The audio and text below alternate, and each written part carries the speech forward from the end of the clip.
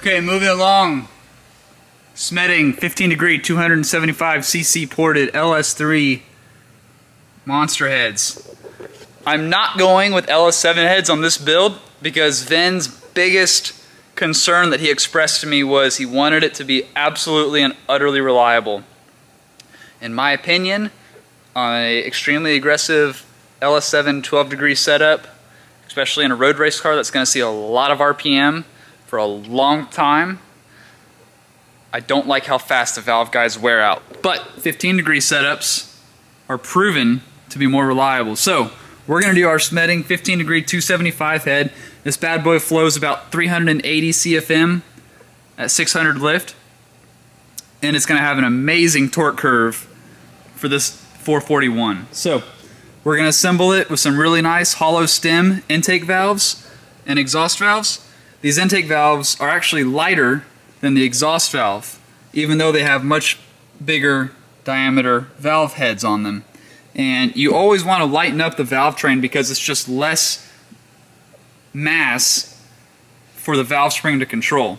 So the valve spring has a much easier job keeping everything nice and stable inside these heads. These are a 2.165 valve with a 1.6 exhaust. I'm going to get these assembled with our dual spring kit and titanium retainers. I have another video talking about coil bind clearance, so I'll link that up here. I know these springs are going to work great for this setup. So I'm going to get these heads stuffed with the good parts, and then we'll put them on the motor. I actually lied. Before we put the heads together, we're going to go ahead and check and find our push rod length, as well as measure our piston to valve clearance in this combination. So, because we're going to do piston to valve on a hydraulic roller setup, we're going to have our lightweight checker springs installed. See that? Alright. I'm going to throw in some bolts just around the cylinder that we're working on. And just lightly zip these down. Okay, so first we're going to find our push rod length inside the engine. I'm going to start with an educated guess of where I think I need to be. But first I need to make sure I'm on the correct rotation of the cam. I'm going to start at a dimension that I think is going to be pretty much there. Okay, at the moment my push rod is way too short.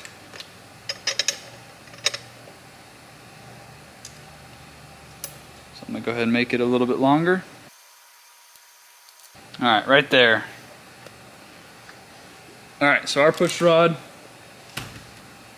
well, the checker push rod is currently 7.58.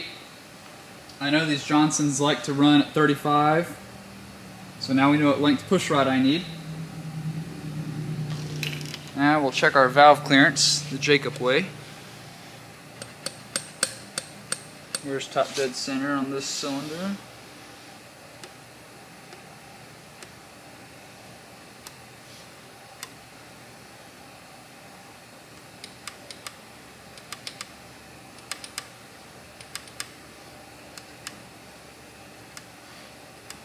Oh yeah, we have absolute miles of P to V.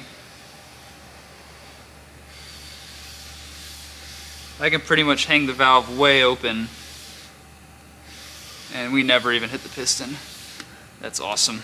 I'm not even going to check the exhaust, I'm that confident. You can hate me in the comments, but after building enough of these motors, I guarantee you it's nowhere near.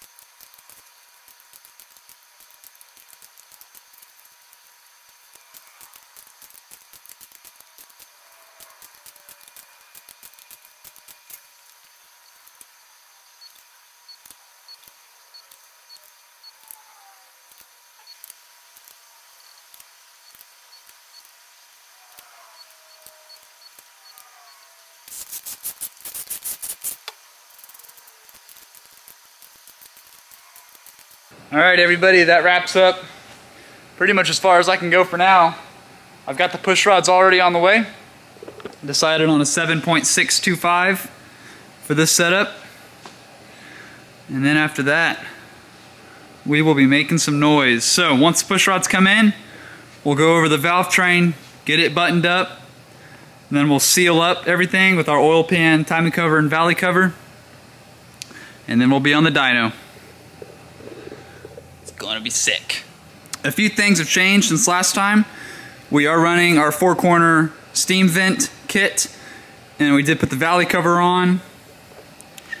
Right now we are ready to seal up the bottom end. So we're going to install the timing cover, we're going to install our stroker oil pan, and then we'll assemble the valve train.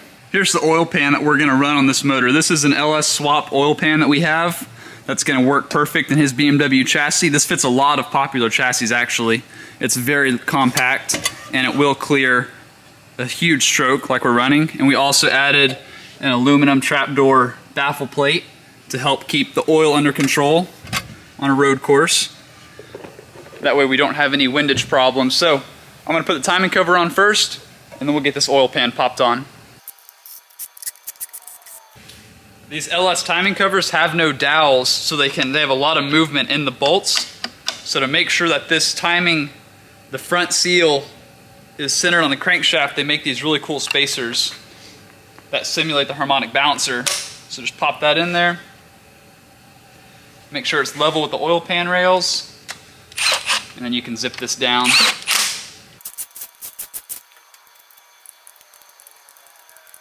Here's one last look at the rotating assembly of this beast. To recap, we have a true LS7 GM block with the doweled billet steel main caps.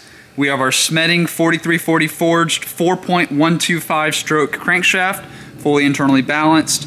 We have our Smeding Power Adder H-beam 4340 forged connecting rods with ARP 2000 rod bolts. And making all of that work are some beautiful custom JE 13.2:1 compression forged pistons. So, get the oil pan on next, and then we can finish the valve train.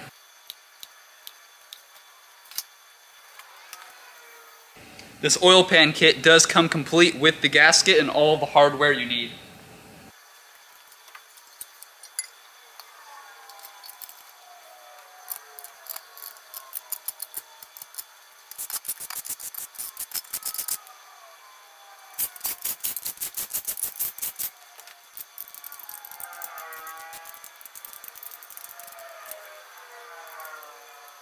Okay, next we have our Smith Brothers custom push rods, and these have a really nice radiused tip so that at really high lift the push rod does not hit the rocker arm.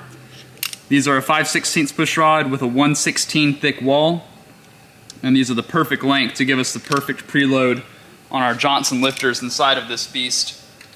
We'll get these dropped in, and then we'll install the shaft mount rocker system.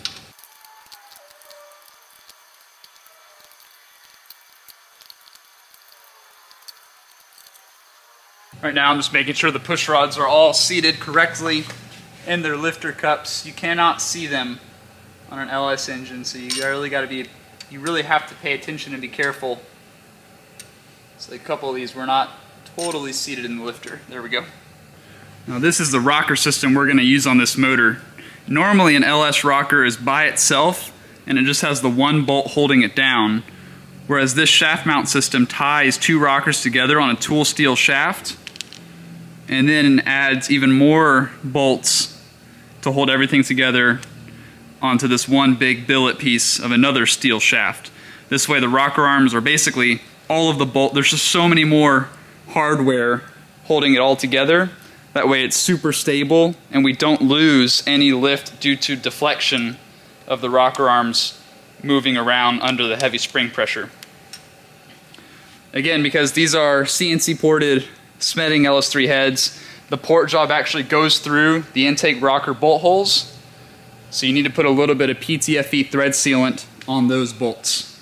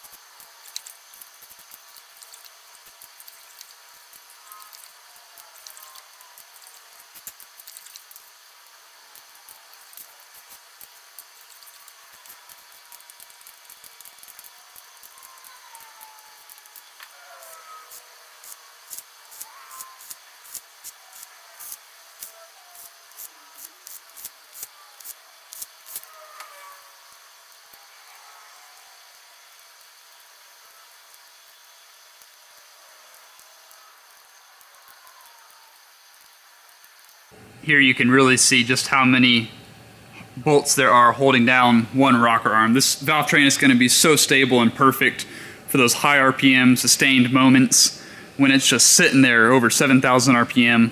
It's going to be awesome. So there's the long block buttoned up, ready to go. We do have 2 intake manifolds that we're actually going to test on this engine to find out which one is the best for the application. We're going to start with this one, which has a larger center plenum and shorter runners. Generally, this manifold will support a higher RPM torque curve compared to this manifold, which has a smaller plenum and a longer runner. That's going to create greater air velocity going through the engine and will promote a broader torque curve. So I think this one is going to be the final winner for this engine's application, the one over there. But we're going to start with this one first, dyno it, figure out that peak power, the peak torque, and the average torque and power for this RPM range.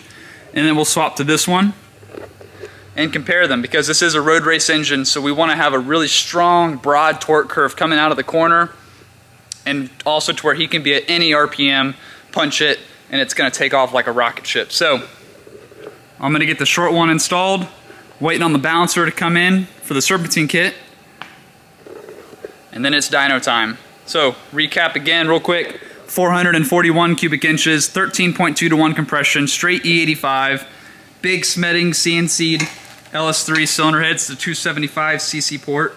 The camshaft is 254 intake and 267 exhaust duration. It is a hydraulic roller. We are running Johnson lifters. This is just going to be such a badass engine. I cannot wait to get it on the dyno. And I can't wait to let you guys hear how radical this dude's going to sound. See y'all next time.